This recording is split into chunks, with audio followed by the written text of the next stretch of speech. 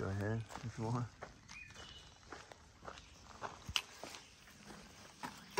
Good morning. We are on, whoa, day 92? 92. So we got just over 6 miles to Front Royal, and it's almost all downhill. We got a little bit up left here and then up before the bottom, and then on the way. Oh man, I'm out of focus that whole time.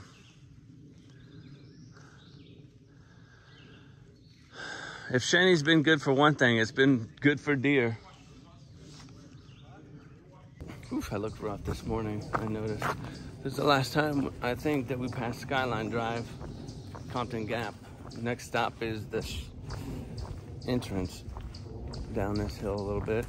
I don't know if we crossed the road there, but this is the last time in the park anyway. What, Caleb, sir? Straight out of Georgia. Straight out of Georgia. Compton Gap. This bunny is literally right here and don't care.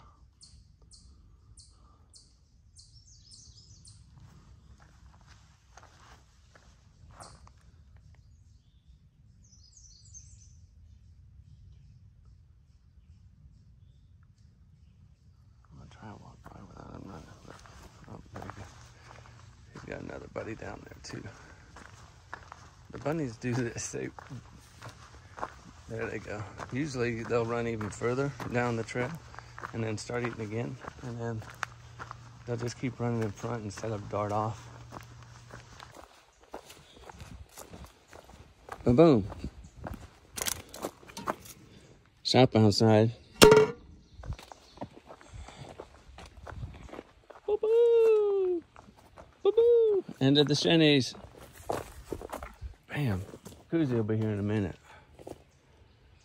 And we get to keep our permit. All right, we just walked past the last sign, I think. It's a leaving boundary, so officially out. Shenandoah, I loved your backside, and it made up for your weak front side. All right, so that's 6.5 miles downhill. I didn't know there was gonna be a bunch of dogs here, but there's a bunch of houses down here. So we were walking down to the road, then we're gonna hopefully hitch into town. So finally get some new shoes.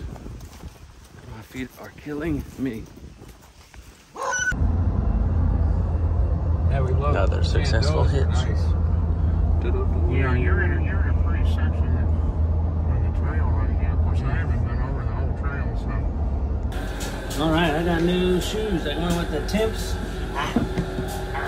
They have a lot more cushion, and then I'm gonna try these Super Feet. I guess they're the new ones that replace the Trailblazer insoles, and see what happens.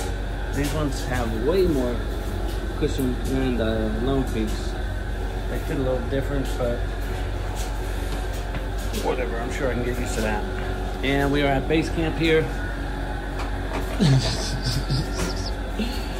And you get the free showers down there, free laundry. You got places to lock your stuff up if you really want to. They're all taken now, and then there are breweries right there. Outfitter, there's a movie theater across the street. I was thinking about watching Lightyear, but that's a lot of time, and we're trying to get out of town too, so yeah.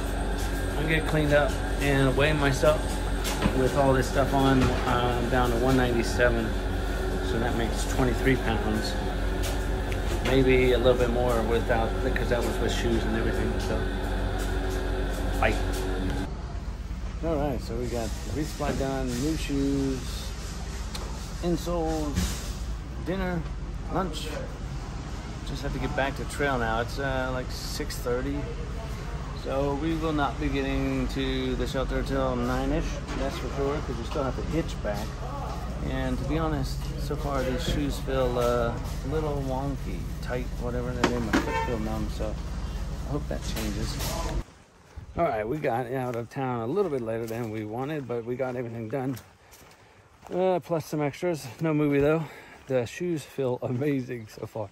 At first they were, I'm sure it's gonna take a day or so to get them to feel normal, but they definitely feel good on the bottom.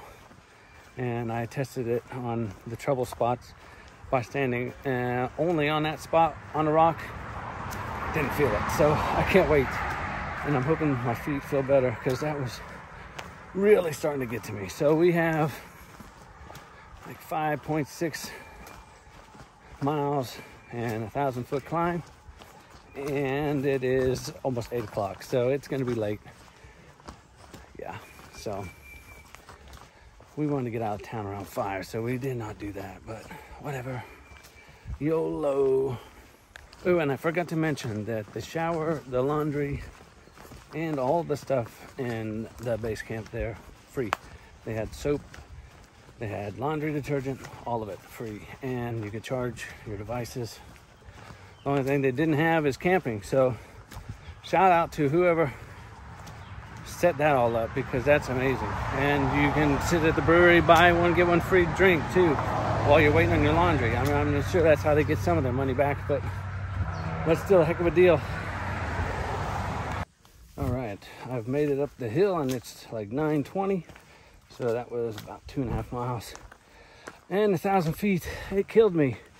I did not want to leave town, and I set a time, if we didn't have a hitch, that I was just going to get a hotel room because it was getting so late. And then shortly before, someone gave us that hitch. So anyways, yeah, 2.7 miles left. And like I said, it is 9:20, so it'll probably be about 10 or a little bit after, because the rest of this is downhill, but it is a little rocky. And of course at night, so you can't go as fast, nor do you want to. And you gotta look out for other sounds, like a big owl just took off from a branch, and it scared me because it was pretty loud and it sounded much bigger than what I thought it was. And then I heard it flapping in the air. So yeah, things are a little bit different in the night. All right, so I am 0.1 from the shelter, and I'm not going to film and talk there because it's 10:15 by the time I get there. So that's pretty good. 5 miles, 1,000 foot up, and that's just over 2 hours. Not bad. And in the dark, I'll count that as a win. So yeah, that was fun. And I seen Ray's rhino in the dark. I'll put the picture up because I didn't record it there. It's a little hard in the dark. So yeah, that's good. We actually got into town, did everything we needed, and got out of town and still did 12 miles. We could have did more, to be honest, but I'm happy with this because tomorrow we hit 1,000. And I think we just got to do 20, and it'll be before the summer solstice. For some reason, that's a big day for Koozie. So maybe we can do something bigger for that day. But until then, I packed out a Whopper, so I'm going to eat a Whopper for dinner and go to bed once I set up my tent and all that. So you guys sleep well. I'll see you in the next one.